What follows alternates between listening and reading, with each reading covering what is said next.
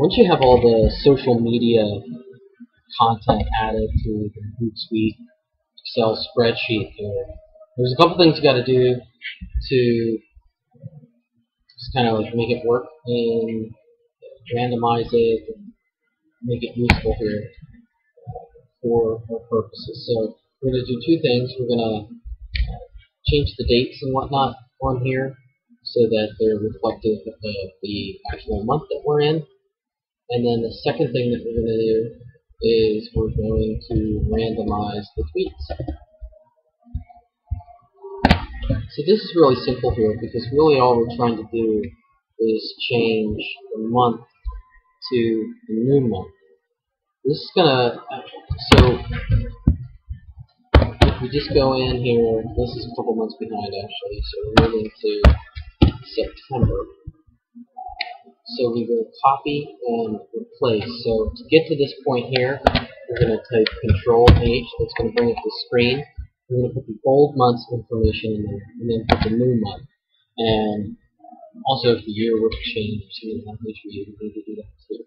Now, when you hit Replace All, that's going to make a couple changes that it really shouldn't have made.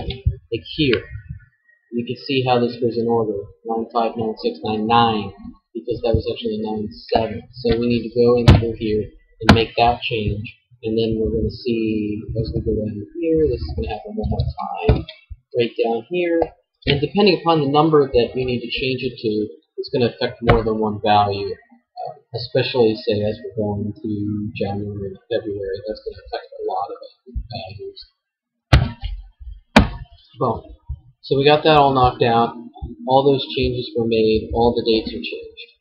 Now, the other thing that we're going to do is we're going to randomize this list, especially because we went topically down. So the first 10 or 15 on a certain topic, the next 10 or 15 on another topic. So we want to randomize that so it's not quite as evident that there's a certain category of items and then another category of items. So you do that by going into another column, column B, and typing in this specific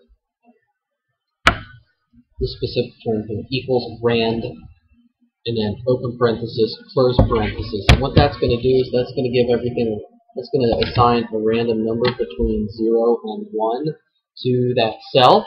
And what you do next is you will highlight the cell, go down to the bottom right of the cell. You can see how that changes from one plus symbol looking thing to another plus symbol looking thing. Then you double mouse click. It's going to go all the way down to the bottom.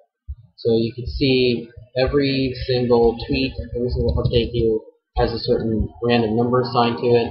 Now all you need to do is sort that smallest to largest, largest, smallest, whatever. Either way, it's going to be randomized, and delete that column so that we just have these other columns now. So now you've got an updated Hootsuite bulk uploader spreadsheet that has been randomized.